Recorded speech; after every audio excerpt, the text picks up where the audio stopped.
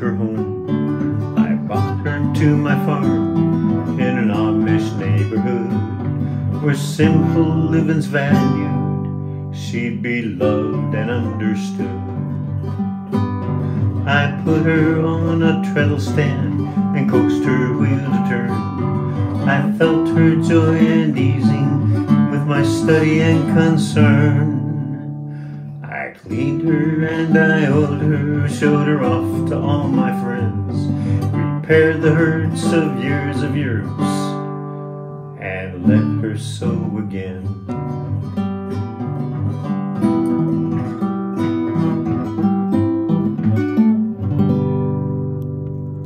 And welcome back to what I hope is the final episode for this machine, this 1895 Singer 15, and I know now, thank you Bob Fowler, that it is a 1511, not a 1530.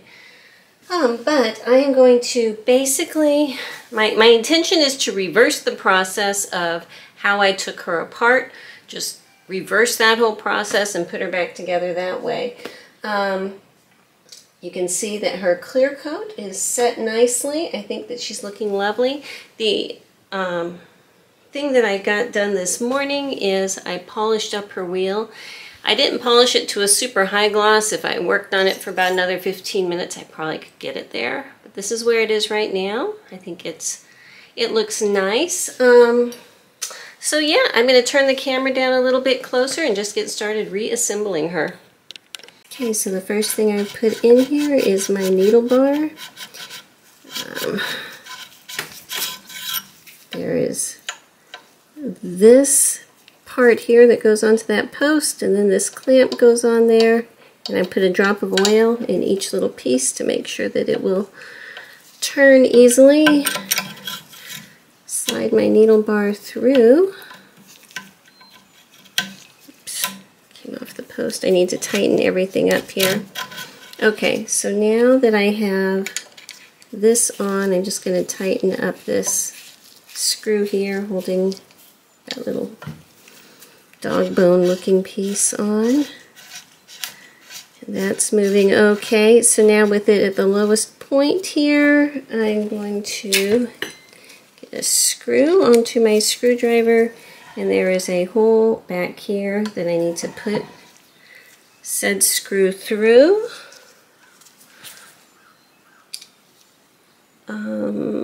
All the way through, and screw it in back here to hold all of this together. I'm just going to screw it in from the back. Okay, so it's all connected together. I will be doing final adjustments on needle height later. This is actually still on here pretty loose. I want to be able to move it around, but I don't want it to fall out. So now I'm going to work on the presser bar. I'm just going to put a drop of oil in these threads up here and in this bottom. And this little piece here that's going to go in that slot and slide up and down, I actually have a drop of oil on either side, so it can move up and down, and I can see that's okay. So while I'm holding that in place, I'm just going to slide my my presser bar all the way down. And again, I'm not worrying too much about exact height and placement right now. Just kind of putting it together, get it started here, and tighten up again just enough that it's going to hold it. I will do my final adjustment later. This machine did not have a washer up on top, and I don't think I have an extra one right now. Wait, I might. Hold on a second. I have a old 201 that's kind of like my organ donor machine, and I just pulled the washer from that machine out, and it should be the same size, thankfully. So now I can I'm not going to screw this in all the way either, just enough to get it started. I will finish adjusting all of that later. Actually, I just took that cap off because I want to move this up enough that I can put my presser foot lever on. So let me go ahead and get this screwed on right here.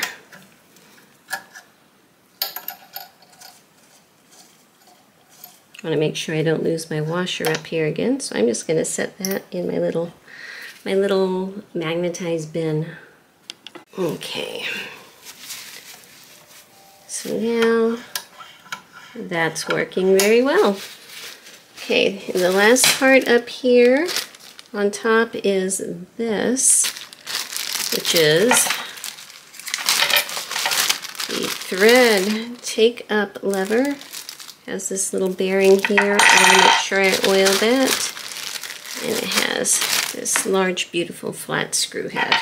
Okay, so I just put in this thread take-up lever. I just kind of feed it in from the front, put the little screw in there. And I had to do a little bit of extra cleaning and oiling because it was a little sticky. But we worked through that. Now I think that that is good. So ready to move on. I do have all of my little particles that are going to go down here that are part of holding on the needle, holding on the presser foot. I'm just going to set those aside for right now until I get to the point that I'm ready to set my timing. Okay, I'm going to put the connecting rod back on, and as close as I can tell, it's going on this way because that looks like where one of those pivoty tapered type of screws would fit, and I should be going that direction, so I'm hoping for the best. I do know that up at the top there is a mark on one side, so you can see I have like a hash mark there, so I know that these sides both go together, that would be wrong and that would be right. And I did clean out the old wick and I put a brand new oil wick in here. And so once it's in place, I'll reach through and oil it. So that's my goal right now. I'm not sure how long this is going to take me.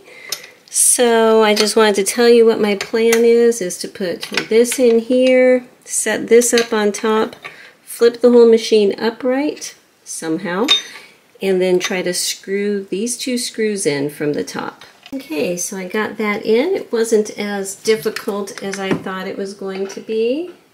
Don't even know if you can see in there, but once I got it in, I did go and put some fresh oil in the little wick, and I could do all that from this little hole up here.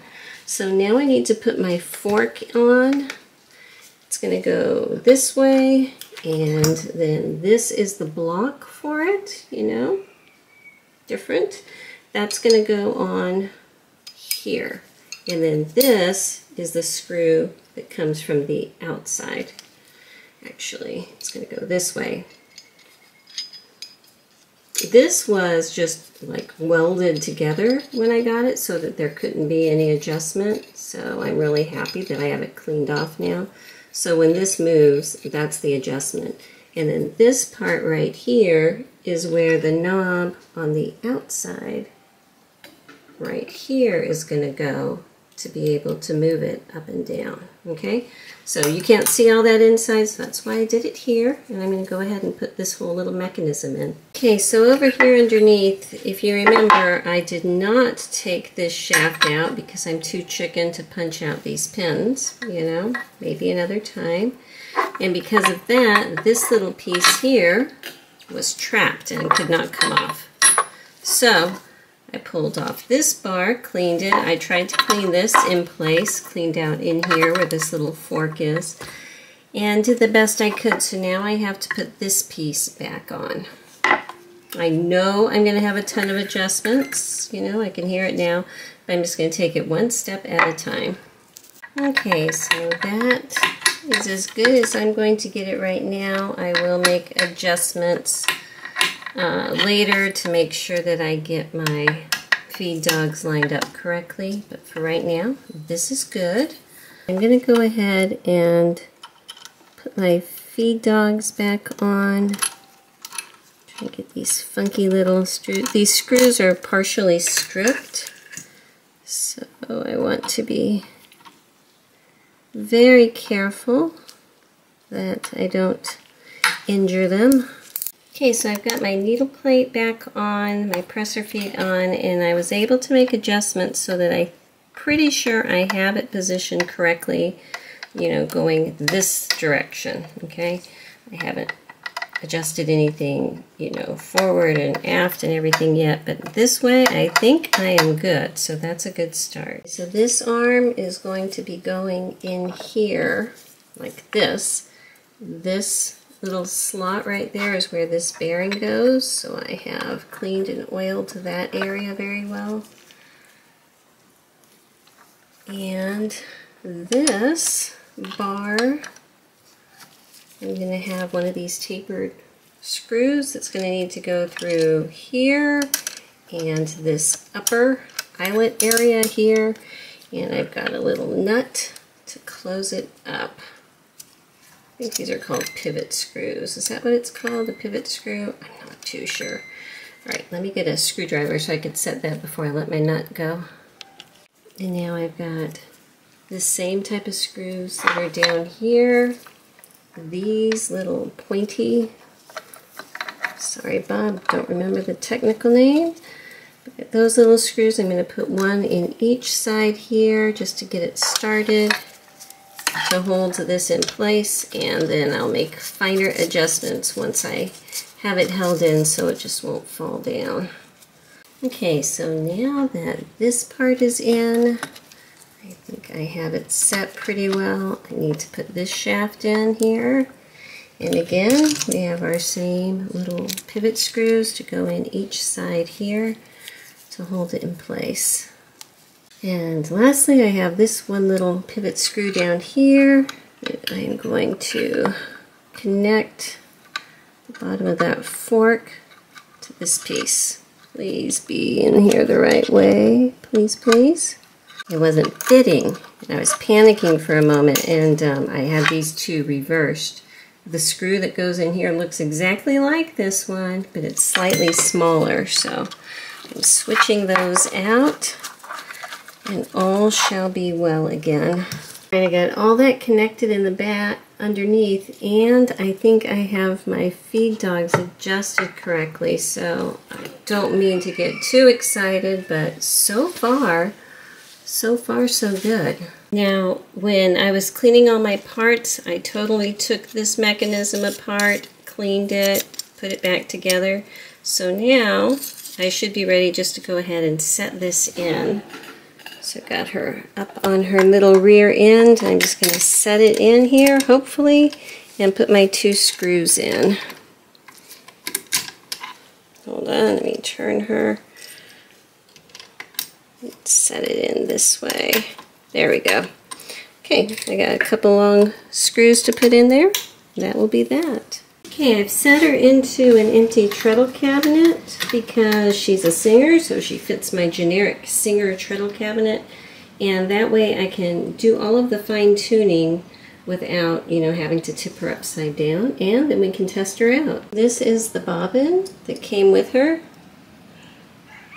The little arm sticking up. What is that? Almost noon, 1 o'clock. I've got it in. And I'm just going to pop that in down here, just so I don't lose it. Okay, next.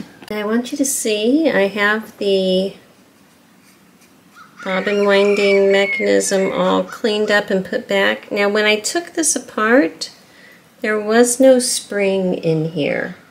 And I can't find one in any of my donors that's going to fit that.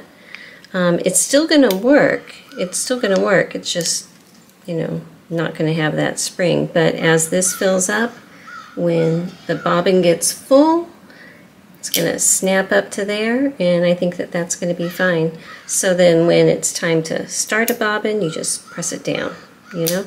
The only thing that's different is this isn't going to have a spring that's going to want to pull it back down, but I don't think that really makes a big difference right now. So I'm going to go ahead and set this back on here. I just spent some time changing the belt on here. I got one of these clear poly belts, which has a lot of grab. I think that it's fabulous. Very excited about that. And while I was cleaning all my parts, I went through and cleaned all of the parts in my tension mechanism and put it back in. So I'm just going to put my whole faceplate back on over here. You know what? No, I'm not going to do that. I'm going to hold off doing that until after I have set my needle bar height and everything. Because why put it on when you're just going to take it right back off again? So what I need to do is put my presser foot, my clamp, everything here so that I can get these two adjusted right. When you're putting the needle bar stuff back together, you have to put this thread guide on first because it's the tip of the screw that holds on the thread guide, which is going to act as the stopper, the uppermost stopper for your needle when you slide it in. So once that is in, then I can come back and put this on. And I did put the thread cutter on the presser foot, on the presser bar. I don't use them. I'm just wondering if anybody actually uses those thread cutters, you know. Okay, I still have this needle bar pretty loose. You can see it's swiveling all over the place. I will get that tightened up when I get my needle bar position adjustment made. Okay, so I think I have it set correctly now, but I'm not going to know for sure until I actually try to sew. So I'm going to go ahead and put the plate on the front because I need that on so I can run my thread through the tension assembly. I'm just going to set this on here. It polished up so pretty. I'm really, really pleased with this. So I'm going to go ahead and screw this on and get her threaded. She sews. I still need to get the tension dialed in, but just the fact that everything is working and she is making stitches makes me so happy. You could not believe it. That moment when you put the needle down and bring it up and it brings the bobbin thread up with it and you know that everything's going to be right with the world, that moment is just priceless. I'm going to go ahead and finish putting all the plates on and we're going to give her a real test run. Finally, I'm going to put her now shiny little star plate back on her little back peephole.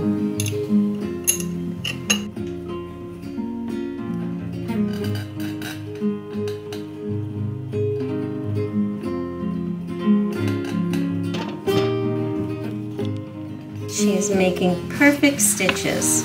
I'm so excited. Here we go.